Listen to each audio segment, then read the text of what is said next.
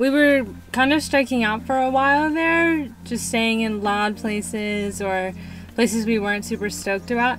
But as soon as we got here, we knew we could relax. So Steel Horse is run by a former Pan American Highway traveler, Yvette, who drove her motorcycle from Colombia all the way down to Argentina. She returned to Colombia because she loved it so much and instead got some horses to take care of on her nice ranch. The horses are definitely taken care of really well and they seem super happy. That's my hand. Wow, these are some lucky horses today. Smaller, huh? Yeah. We're really enjoying our time at Steel Horse. Even though we were 4 separate groups, we were all able to cook, eat, and relax in the common area together. It's super comfortable in this nice hostel. Whoa, I just thought, what is Graham looking at there? How did this get into the van? Man, Graham always finds the things for us. I wonder if this is one where you're not supposed to touch it. I don't think so. It doesn't look that deadly, but It's pretty fuzzy though. I mean, some of those could be poisonous. Yeah, I don't think we should touch it. I think we should probably get it out of here. Yeah. I'm not sure how we're going to though. Uh-oh. Definitely don't want the pets to touch it. Okay, let's let them outside. Yeah, now we've seen the tarantula and the fuzzy thing. It's just crazy that got inside.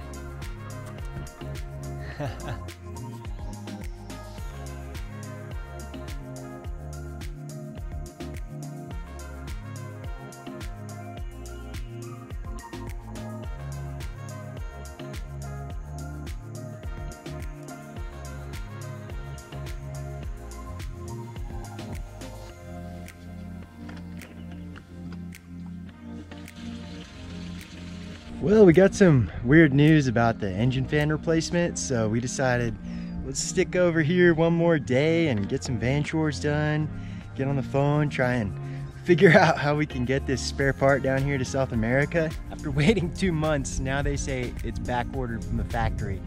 I thought this whole time it was in the mail. So, a bit upsetting. Got a number higher up in the company I'm talking to now. Not good. Whenever we have this closed and there's an animal sitting here usually, we always have to ask him to move to hit this switch. What we'd really like to do is put a switch over here somewhere on the outside. So yeah, let's get into this project. In this box, you got most of the good stuff, you know, stripping wires, electrical tape, little extra cable, fuses. And underneath that box here, we got the terminals. So these kind of things go on the ends of cables when you splice them together. And then of course, for doing this kind of work, you need a multimeter here so you can check if there's current in the cable. And then here's the pack of switches I got. So this is the switch that we're gonna install today. I got this on Amazon in the US. So it'll surface mount, go on the outside, the cable's on the inside. You can use these things to kind of keep the cables out of the way. I'm gonna use a couple of these. Okay, so after cleaning up the last stuff, you can see here, I kind of attached it up here. The rest of the cable seems pretty solid there.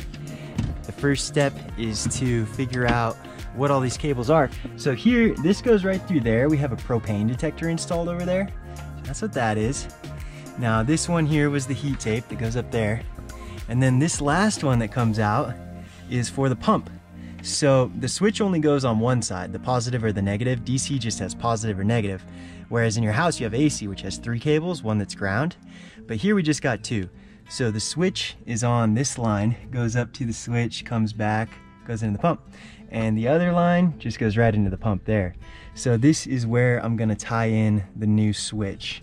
So it's possible I can use the cables from the other one. I'm gonna undo that switch, grab it over here, since we're gonna put the new switch on this wall. So now that we're messing with stuff that has electricity flowing to it, come over in here, the fuse box, and remove the fuse from the line that we're using. Let's verify there's no power going to this. Okay, safe to work. Okay, so I got the old switch disconnected. We decided to leave it there for when we reinstall the heat tape. I'll probably use it again. So got that secured here, and this will be the line for the new switch.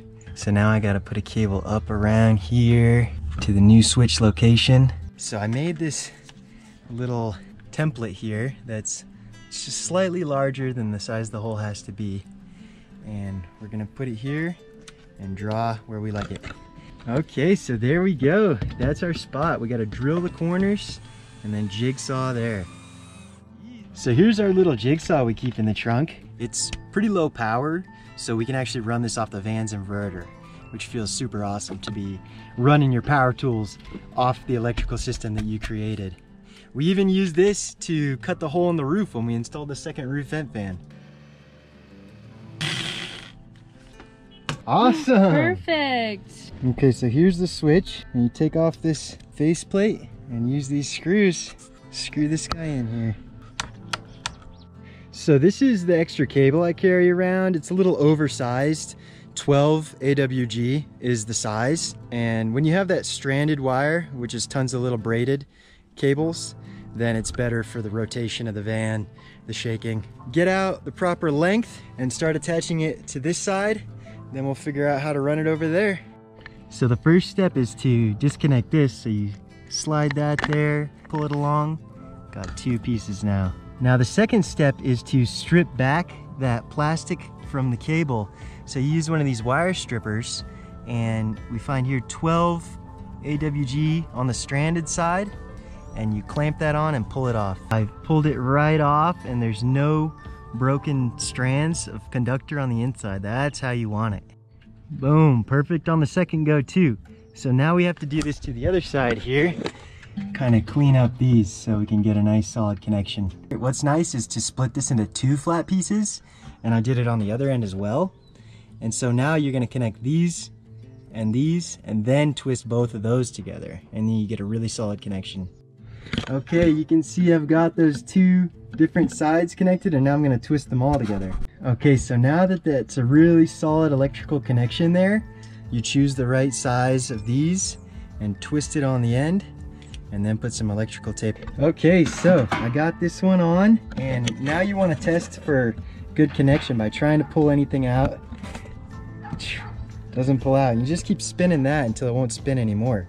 So now you just electrical tape that and do the other one. When working with electricity, it's always nice to double check things are going well. So here I'm going to connect this to the cable here, and we should see 12 at least. Okay, 13.8 volts coming through. So we got the connection going right, and I'll go remove that fuse and we'll connect this other end. Okay, so for this end, I got the cable routed up here. So the difference now is that instead of separating them, you're gonna roll these really nice and tight. You gotta fit this over the end here, and then we'll get the crimp tool. You can see here, I fit that over that one, and I crimped it twice here, and it's not pulling off. So that's what you need to check. And then this will just slide right over that blade there. This is called a blade terminal. It should be good to test it out the first time. Yeah. You wanna try that switch, Emily? Okay. There it is. Yeah. Okay, better shut it off. Wow. Switch that, now try again. Hey, you love the new switch? Yay! Good work. One of the biggest van upgrades in a while, huh? For sure, oh my gosh. So there you have it, no cables. Up here, routed it through there. Put another cable tie here, back to there. And I got some extra cable if I ever need to mess with it. Whew, one project done today, but I had another one planned, a little electrical, which hopefully shouldn't be too hard, although the access is really hard. The issue is that we installed back here by the bed. Got everything kind of taken apart right now. But we have this DC outlet right here. The plan is to switch out that for a USB, which would be really easy to plug in our phones. Problem is getting in here. I think I'm gonna take this off and I should be able to do this. Sweet, well I was able to get this one out pretty easy. And that one actually had those blade connectors like the switch we just installed. But the new one just has a couple cables. So I'm gonna have to cut off these connectors we had here, strip the cable, and use one of these with some electrical tape to connect this up. Let's give it a test, see if this will charge my phone. Oh yeah. Well, maybe you saw it coming, but I actually had to undo it and redo it kind of through the wall because I didn't think about this has to go from the front, that has to go from the back, whatever. As you can see, my phone is charging, which is super nice that whoever's on this side of the bed can have this USB port. And it's a lot more solid than the other port was. Okay, so finished product. You can see here we got the bed made again. And here we got a nice USB outlet. So the third and final van project for the day, probably least excited about this one, has to do with how that engine fan has been going bad for months now, and we had one coming in, we thought. Yesterday they tell us it might not be coming. No news, I guess. So in the meantime, that fan that's going bad is the auxiliary fan. There's two in here behind this radiator right here. And between the radiators, there's this piece of foam that's hanging down. Not that excited about it. It's a lot of disassembly, so I can get that seated well.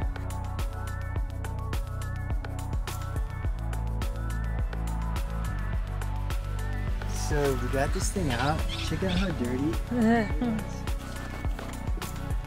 Ooh. Get on some dusty roads. Good thing you're keeping up with maintenance.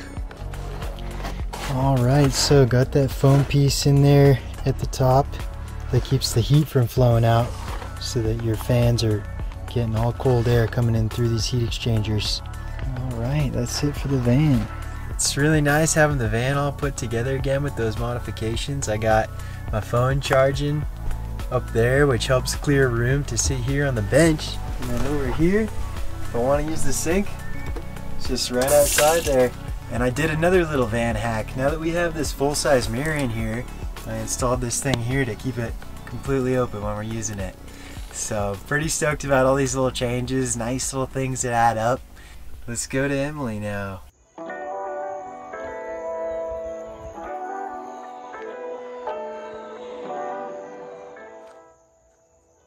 So the free tourist visa in Colombia is only 3 months, but luckily Colombia has set it up so that you can renew your visa completely online, as long as everything goes well.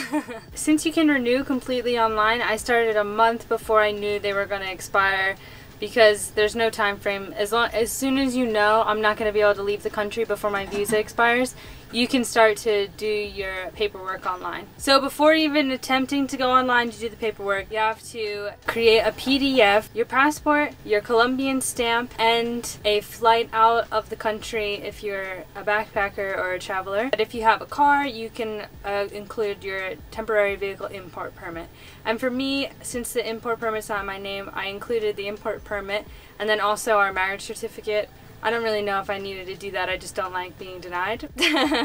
You have to create this PDF, which is super easy on an iPhone. You just go into the Notes app and you can scan each one of the papers and then export it as a PDF. These PDFs are going to be pretty big, and the website will only accept PDFs that are less than 1 megabyte. Pretty crazy, I don't know why. So you have to go on to compresspdf.com and compress it, and it's super easy. It's not really that much to worry about, but you should probably do this step before you even get onto the website, because the website can time out if you try and do it while you're filling out the paperwork. For the flights out of the country, book your ticket 3 months later after your visa expires, so that they know that you'll leave before your second visa is up. You can cancel the flight and get all of the money back from the flight. It doesn't matter where the flight goes either, it just has to go to another country. So now that you have all of that random paperwork together, you can head over to the migration website that I've linked in the description. You can try and do the paperwork in English, but I learned that a couple of the fields don't actually work if you do that. It would just be better just to do it in Spanish and have Google Translate open on another tab, so you can flick back and forth and try and translate stuff that you don't understand. Bureaucratic words, they don't really make sense even for people that understand every Spanish word. You can select the option Permiso Temporal de Permanencia para prorrogar permanencia. When filling out the form, we put Bogota as the closest office. Doing it that way didn't really end up working for us.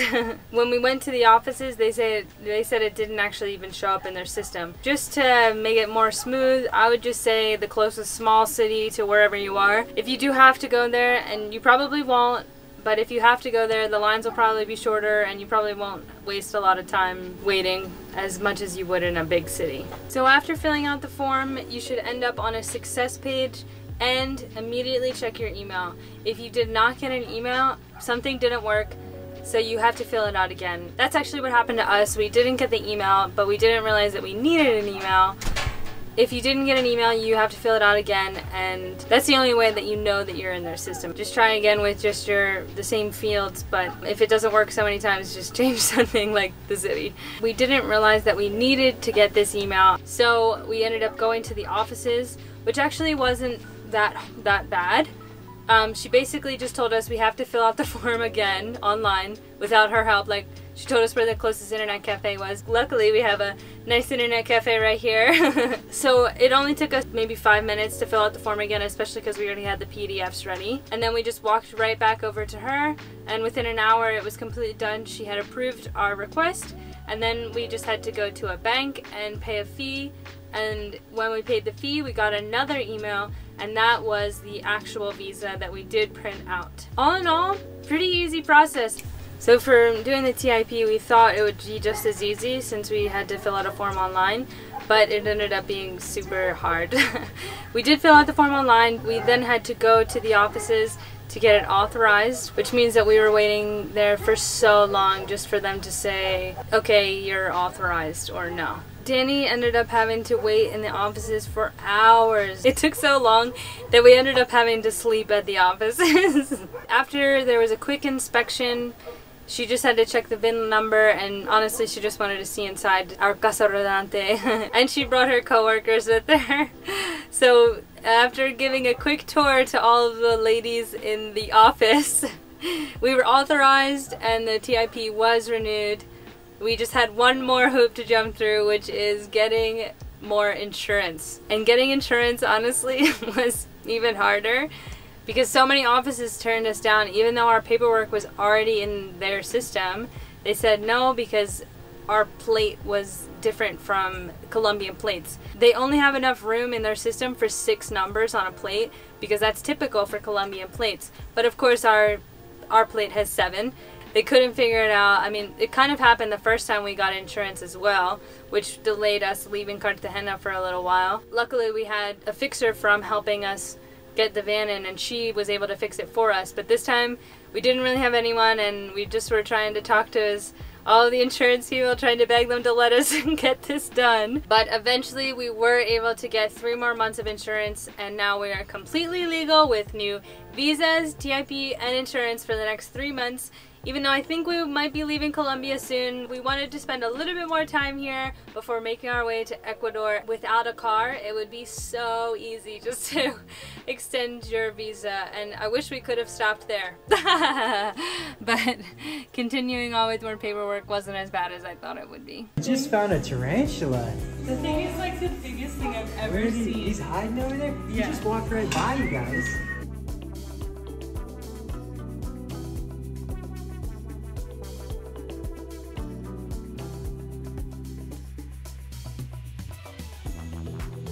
But we can't stay here for long, so now we're gonna head over to Pereira because Danny found me a vegan restaurant to try out today.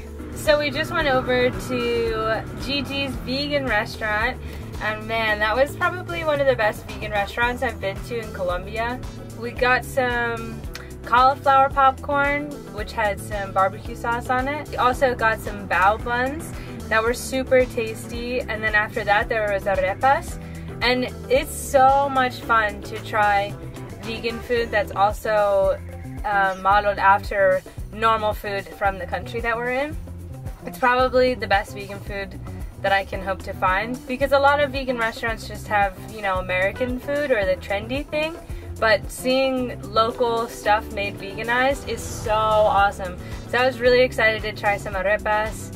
Pereira is actually a bigger city than we expected. We thought it was just gonna be a little town kind of atmosphere, but it's pretty big. It's got an airport and has a pretty extensive bus system like Bogota. Yeah, fortunately Pereira is big enough that they have some drones here. I'm starting to recover from all the scratches I got out in the jungle. Oh, that was ridiculous. And we're probably just gonna get the cheaper one, since what if I lose it again? Yeah. It lasted 3 years though, so you know, I didn't do too bad. Since it's been so long, all of these drones are an upgrade. The place might even buy the parts from the old drone because the batteries don't fit. Right. But yeah, I'm excited to do a little shopping here in Pereira. We'll see how it goes. So Danny just rolled up with a new drone. He got a DJI Mini, which we're really excited to bring more places with us since it's lightweight and more compact than our old drone. The best part is we were able to sell all the other drone parts to the store, which ended up being over $200 off of our new drone. I'm really surprised the amount of options we had down here in Colombia. I guess people are getting into drones all over the world.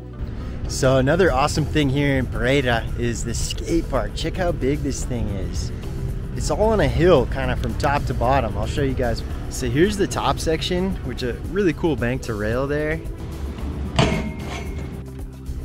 And then it comes down here into this kind of mid-level, which is a pretty cool street section and banks over here. And then this is like a weird obstacle. I like weird. That's weird. Over here, coming down some weird angles.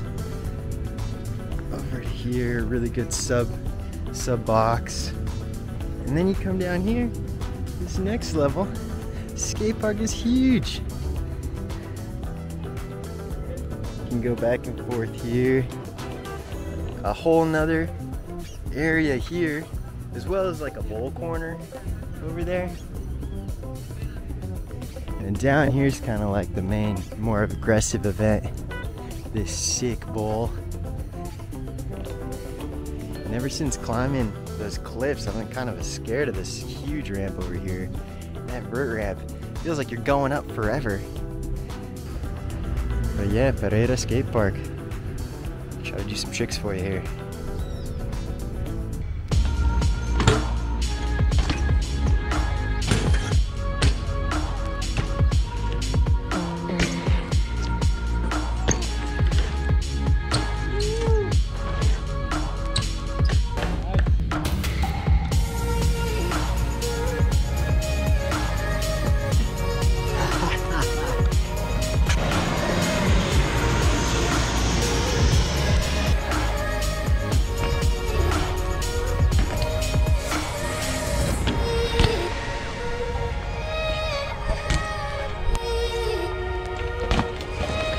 You all right, man?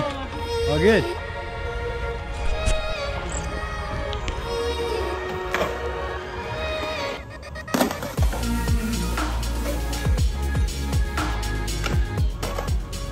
We're heading somewhere very special to this area as well as for us. It's gonna get steamy. See you next time.